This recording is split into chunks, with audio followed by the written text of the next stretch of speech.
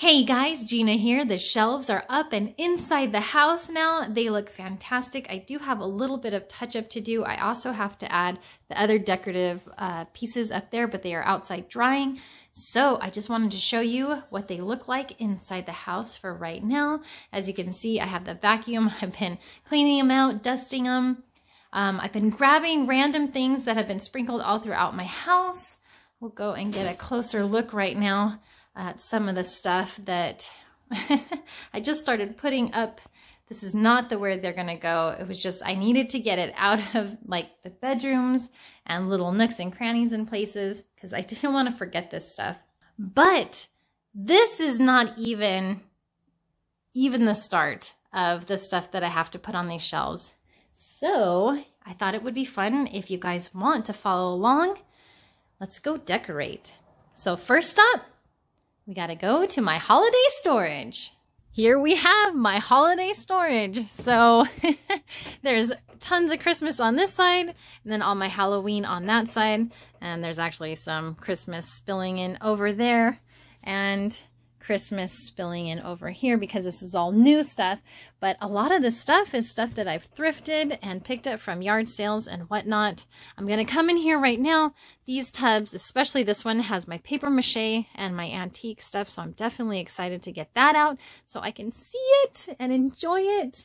But yeah, so I don't have to get everything out of here, but I definitely want to get these tub sections right in here because that's where all the good stuff is. There's some die cuts and stuff down there. Random miscellaneous things. What's exciting is I'm hoping to downsize some of these black tubs because, as you can tell, there's Christmas spillage everywhere and they need to be in black tubs. So yeah, that's my plan. Get some of the stuff out on the shelves, give me some tubs, then I'm going to organize all my Christmas and everything will have a place and a purpose once again. And yeah, I'm super excited about this situation. All right, so why delay? Let's dig into my most favorite box. This is the one full of all of my paper mache pumpkins and true vintage antique Halloween stuff. I am super excited because some of this stuff has not been displayed yet. I'm not really sure when this guy was made. He does seem a little bit older, but he also is plastic. But he just has that, you know, aged vibe to him, don't you think? He definitely deserves a spot on the shelf. So I guess what I'll do is just unwrap everything and stick it on a shelf for now. I'm not really sure if I want to do kind of a crazy, eclectic, mixed up, you know, randomness everywhere on the shelves, or if I kind of want to organize and theme the shelves up. So maybe like skeletons and skulls over here, witches and black cats over here, records and that kind of thing. So I guess we'll just start digging this stuff out and just see how it goes and what I can come up with. But you guys, I'm so super stoked. This is gonna be so much fun. I love this guy so much. Here's my pumpkin slash Santa lantern, blinking lantern. I love these guys and they work, which is really awesome. That kind of stuff is gonna go higher up because I love my son, but I don't trust him. Have a bunch of spun cotton. Should all my paper mache be scattered throughout? Should it all be in one shelf? I don't know. Decisions.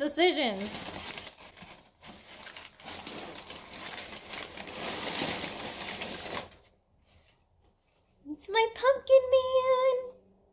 My little pumpkin person. He's so cute. Now, if you guys watched a couple of months ago, I did a thing on all of my paper mache and these guys were in there. Now, I know a little bit more information now than I did before, but these are actually remakes. And they did a really good job. And the way you can tell is, one, the eyes were kind of giving me a hard time. The inside, they did a really good job. But I think this is a little pumpkin from seasons gone by. And I think this is late 90s. But yeah, they did a really good job. And he's such a cute little pumpkin guy. Someday he's going to be vintage and antique. But I think out of all the reproductions, just the way that these ones were made, these guys did a really good job. Now this guy is small and true, genuine, antique. So this is another one by Seasons Gone By. See little ears? This guy is really cool. Someone told me in the pumpkin video that I made that this one actually had a bunch of caramel candy that came in and it had a really pretty cellophane wrapping to it. So thank you so much whoever told me that, because now I know a little bit more about my pumpkin. This is the biggest one that I have. And probably one of the oldest too.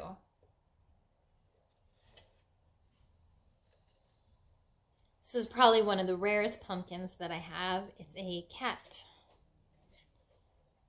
And if you guys are interested in a deeper look into my paper mache pumpkins, like I said, I do have a video. I will put that in the description below and you can go check that out. Oh, his eyes are a little sideways. Here we go. That's a little better. And last but not least, I guess this was more of a paper mache pumpkin tub. I thought there were more antique stuff in here, but maybe there's some other stuff scattered throughout. But this is my paper mache owl, and this guy is big.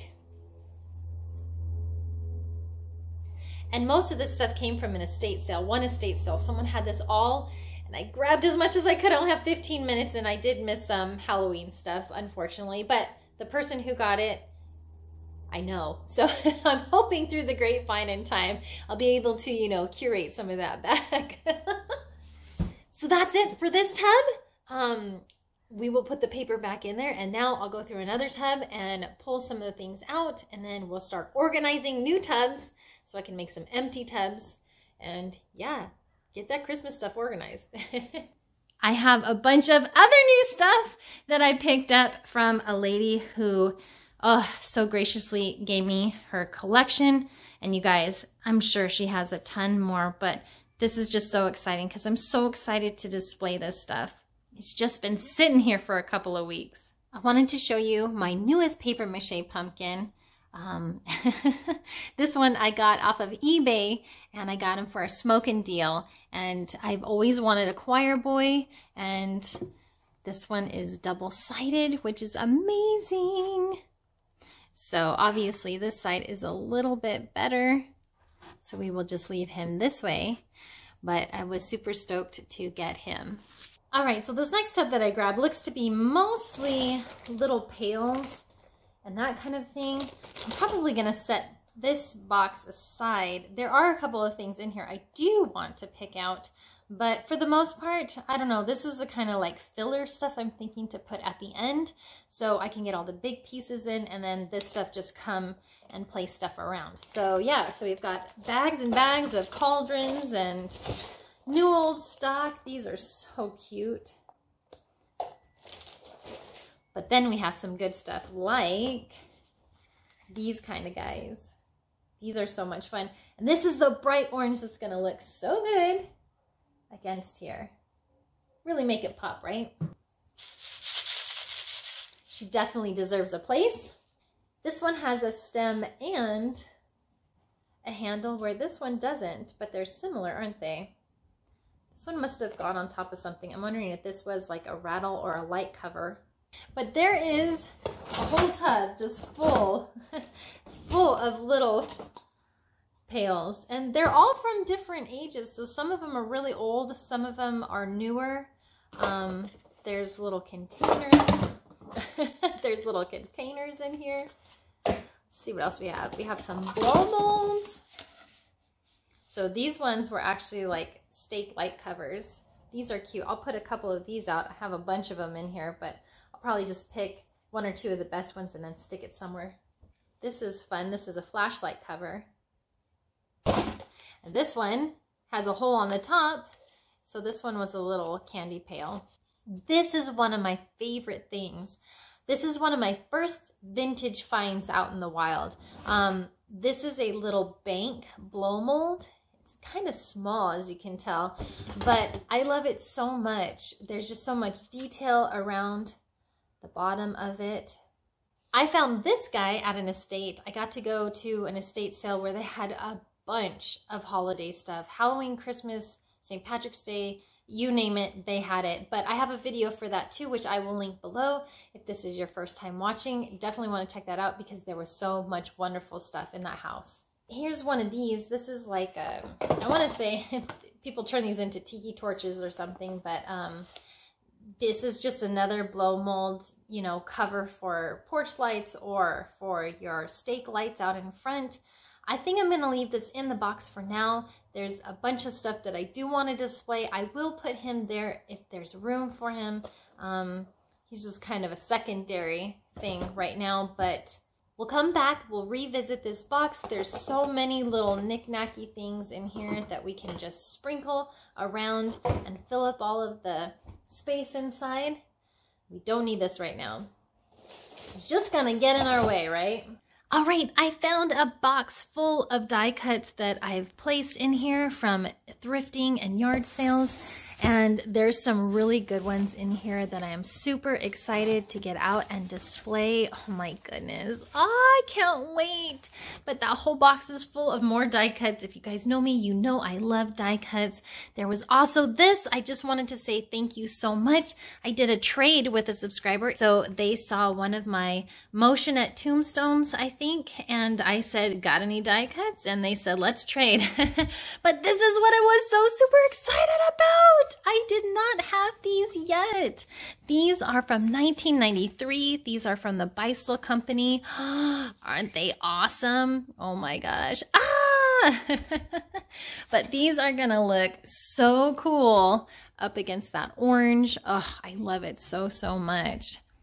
And then I completely forgot, but I ordered this. This was from another YouTube channel. This is from Shiny Bright Doggo. Shout out to Laura and Janine. I don't know if any of you guys are watching them, but they have a YouTube channel where they go thrifting and they love holiday stuff as well. So they do sales every once in a while, and this was one of the things they were selling, and I love spooky old trees, so I could not pass it up. So shout out to Shiny Bright Doggo. Guys, definitely check them out if you haven't yet. So I'm digging all these bins out, and I'm just so frustrated because even though I have so much space to fill up, there's no way I'm going to be able to display everything. So I guess I'm just going to have to pick my favorite things, and then everything else will just have to wait until we get closer to Halloween. But like, I've never displayed this stuff, and it's so cute. It's just so fragile. I mean, I guess if I hang that up, I can hang this kind of stuff up in the background. I don't know. I mean, it definitely needs to be cleaned. It is very dusty, but it's just so stinking adorable. And it looks so good up against the orange. Ugh. I don't know what to do. I have way too many die cuts. I have way too many die cuts. Oh, I just love them so stinking much. I mean, they're the best. Oh my gosh. I mean, he obviously is way too big for my shelves. I mean, and it's cool because I could put him in the background, but he's just gonna have to wait. I gotta get that sticker off of him. Look at this witch. I mean, have I showed you guys these before? I don't even think I have. These are amazing, right? Oh my gosh, the green on that witch. These are gorgeous and so much fun. And for any of you who are cat lovers, I mean, you guys, look at this. These are amazing. They have to be displayed. They cannot stay in storage any longer. I'm gonna have to figure something out. Instead of I'm gonna need a bigger boat, I'm gonna need a bigger shelf. I'm gonna need a bigger house. It's gonna be nothing but die cuts. It'll just be the die cut house. Then we'll have a blow mold house, and then a paper mache house. What else can we do? A tchotchke and knick-knack house. Pails. Oh my word. Well guys, I'm in trouble. I went down the die cut rabbit hole. Let me just show you what I'm looking at here. This is where I store most of my die cuts if they haven't been framed already. And I'm just going through here. Now, thank goodness that some of these are really big, but some of them aren't. And a lot of these came from the Beistel company. They sent me a bunch of die cuts generously. And so I'm just, oh my gosh, there's just hundreds of them. And I want to display all of them. And I can't. I mean, he needs to be displayed, right? So here I am. I'm just, you know, as much fun as it started out, now I'm just kind of overwhelmed because now I'm like staring at it and I'm like immobile. What am I going to do? Plan D. We are starting with 2 blank shelves and we are going to fill them up. And then maybe from there, something amazing will stem from it. So yes, let's get something in these 2 shelves and we'll start from there. We'll pare it down and yes. So first step, let's find some die cuts. Let's put it in the background. So die cuts first. All right, this seems to be working much better for my brain. So we have jack-o'-lanterns right here, cats in here, and I even came down here, started putting some of my witch stuff in there. So yeah, this will work a lot better. So I think what I'll do is just pick a shelf and then just start grouping similar items together and sticking them in there. And then we can go from there. So I went out and I got another random box of stuff. This one has all kinds of random stuff in it. So this looks like the leftovers of stuff that I found in the house after Halloween was over. And I was like, oh, I forgot to put that away and I forgot to put that away. So this is what that box looks like. I don't know if it is, but we will check it out. Oh yes, this is great. This is a pumpkin carving kit. This is from, let's see, Williams-Sonoma in 2001, but it does have a kit inside of it. I love this. This is gonna look fun. I can probably put this up with my pumpkins. This looks like a random bucket full of toys. We've got some bats, little game pieces and stuff like that. There's all kinds of little Halloween friends in here. So that'll be fun. That will be an after thing. I don't want to mess with all this stuff right now. I'll probably go put that over with the little pails and buckets. Have some streamer,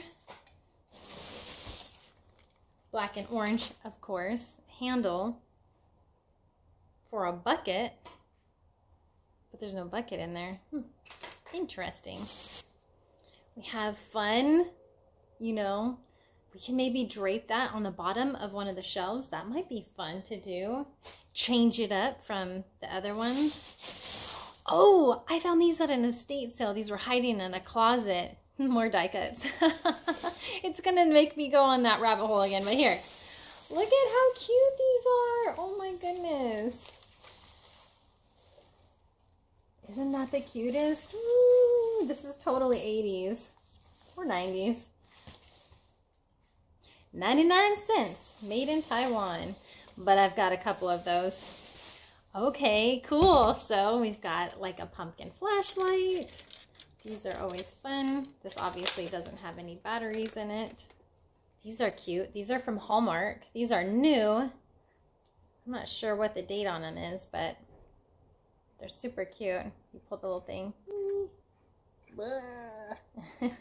Blah. There's a little skeleton one. How cute is that? But the reason why I'm in here is because I saw something that I really wanted to display. Of course, I've got to display my little pumpkin spice tins. Definitely have to find a place. Then I also saw these super fun horror nails. This is from the 80s, 1987. Got a cute little mouse figurine. Look at that. Juggling some candy corn. How cute is that? I don't have a lot of this cutesy stuff, but this one really tugged on my heartstrings a little bit. And that is from Charming Tales. If you were curious. This is something I ran into. This is like, You know, if there was a restaurant that had Halloween themed, do you know how they put the like red candles on the table? Like if you go into a Mexican restaurant or an Italian restaurant, they always have those classic plastic or glass, you know, votive candles that they always light. They should put these on the table. So just letting you know, if anyone out there, you know, has a Halloween restaurant, that would be so much fun. Got some vintage cake things we can throw up in a little bit. So yeah, this box is just full of fun stuff. I'm glad I ran into this because I actually picked up another one at a sale and I was curious which box was better. I'm gonna go check that out right now. So this is the fun thing about collecting, is when you start running into multiples of something, you can take the one that you like better and then pass along the other one. So in this instance, gosh, this is gonna be a hard one. As you can see, I have two of the same cookie cutters. This one is a little bit bright orange, which might be better for my display because of the orange that I picked. This one kind of blends in a little bit better, but I think the box to this one is a little bit nicer than the box to this one. But gosh, they're so similar. Oh, what to choose, what to choose. Let's look inside. Any differences on the inside? It's just, you know, cookie cutters inside. And I think this one has the same thing. Yeah, this one has exactly the same thing inside. So maybe I'll just stick with the one that I had before, only because the graphics on it are a little bit brighter. Sounds like a winner, right? It's a little bit later in the afternoon and I'm losing my light, so this will probably be the last clip for the day. I'll have to pick up again tomorrow filming, but I just wanted to say I found all my Nugget buddies and my Halloween 90s and 80s stuff. So I'm super excited about this box. I am going to probably set a lot of it up in here. These are some of my favorite things because it reminds me of my childhood, and as much as I love the vintage stuff, this is the stuff that makes my heart so happy whenever I come across it at estate sales and yard sales. So a lot of it needs to get up there. So let's see how much of this we can put on the shelf. Well, this ended up being a lot more work than I anticipated, so I'm out of light for today, but we will pick up again tomorrow where I will have more light and more time to fill up these shelves. I appreciate you guys watching, and we'll see you on the next video.